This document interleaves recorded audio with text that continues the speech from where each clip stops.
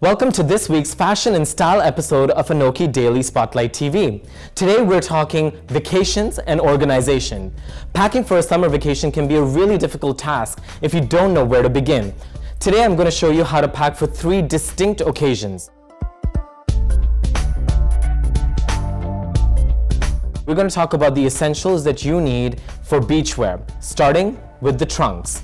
Now guys, if you've got swim trunks that are below the knee, that's an absolute no. I don't care how big you are, how skinny you are, your trunks should always be above the knee. You will need something to wear on top of your trunks while heading to the beach. Some classic tees, they go on top and you can shed them when you get to the beach. Now I know a lot of guys love flip-flops. I'm going to show you a great product that gives you versatility and practicality.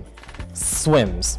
They're water resistant, they dry really fast, and the best part of them is that they keep your feet from smelling. So they're odor absorbing. If you want to add a little bit of style flair, a fedora is a great addition. It's a great versatile piece that can go with some of the other outfits that we talk about in a bit.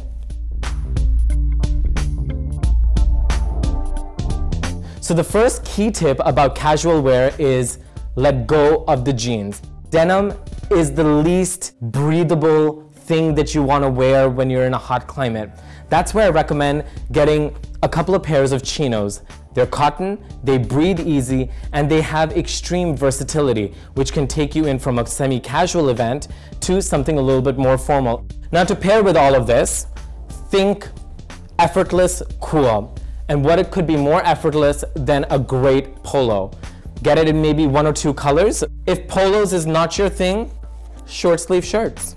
A great way to add color, pattern, a little bit of vibrancy to your outfit. These shoes go great with your chinos. So now you've taken 1 pair of shoes and you've found 2 uses for them, which is a great way to reduce the weight in your suitcase while still looking fabulous. Another great garment that I love to take with me no matter where I'm going is the tunic.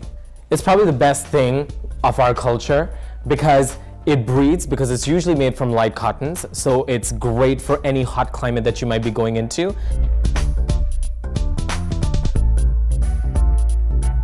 The easiest way to step up any outfit is by introducing a blazer. One is a jersey style blazer. It has all the comforts, the breathability that you get out of a sweatshirt, but obviously it's in the silhouette of a blazer. Another style that is really great is a cotton jacket, but one that is deconstructed. What that means is that it doesn't have a lining. That reduces the weight of the jacket, makes it breathable, and once again makes it super comfortable for any hot climate. Chinos once again are a great versatile piece to have in your travel wardrobe because they take you from casual, like we've seen, to pairing it with a blazer, and you've got something that's a little bit more formal. Throw in a nice patterned shirt for that pop of color. Remember those t-shirts that we saw when we were talking about beachwear? Throw a nice v-neck t-shirt under any of these blazers and you've still got that formal appeal. One of the key themes that I've been mentioning through each of our outfits or occasions has been versatility. So the same shoes that you wore to the beach and then you wore casually now can be worn again for your formal look. We've talked about what you should pack, but I'm going to give you 3 great tips on how to pack. One being, all your socks, roll them up and put them in your shoes. You're also helping to protect your shoe because it maintains its shape while it sits in your suitcase. The second great tip that I'm going to share with you is the art of rolling. No matter whether it's a shirt, a chino, or a belt, roll everything when you put it into your suitcase. It minimizes the space and reduces wrinkles. And the third tip is how do you carry your blazer on the plane to make sure that it stays fresh is this neat trick.